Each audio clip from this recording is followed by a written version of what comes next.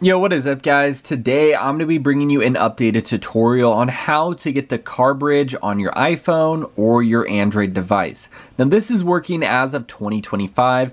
What this app will allow you to do is you will be able to connect to your car screen so you can live stream movies, TV shows, anything like that. It's absolutely insane. So usually they don't allow you to use Netflix like while you're driving or anything like that. But yeah, this is super helpful and I'm going to show you exactly how to get the app.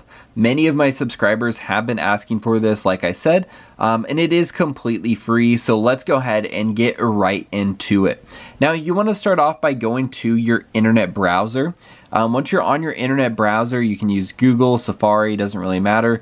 We're going to go ahead and search for this website right here. Just go ahead and type in inject app. Once you go ahead and type that into your web browser, you will see the official website right here. It is completely legit. I've been using it for a while now. It's just injectapp.org.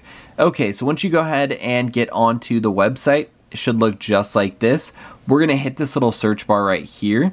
And then just go ahead and type in Carbridge. And it will be all one word. So yeah, let's go ahead and wait for it to load. Here is the app by Team Excrete. No jailbreak or root required. So this is the official app.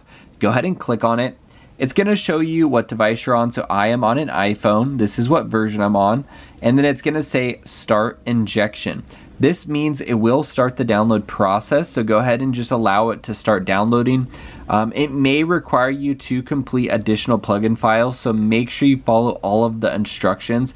Super easy, should only take you about 30 to 40 seconds, and once it is done with the download, you will see the Carbridge on your home screen. Now, I'm not going to show you me connecting to my car screen. I might do that in a later video, but once you have the app installed, you just pretty much open it up. Make sure you have Bluetooth enabled so your phone will connect to your car screen and you can start streaming immediately. Hope you guys enjoy this. Be sure to subscribe and until next time, see ya.